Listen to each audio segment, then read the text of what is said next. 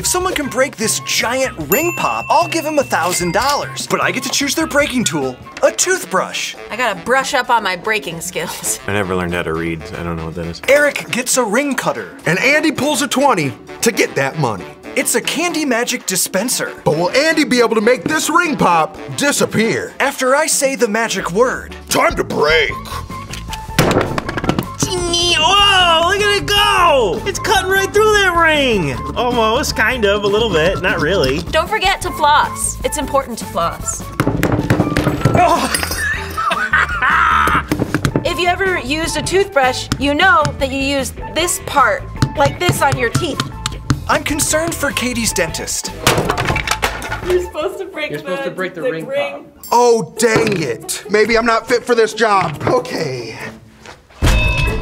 Editors, Andy just absolutely rocked himself.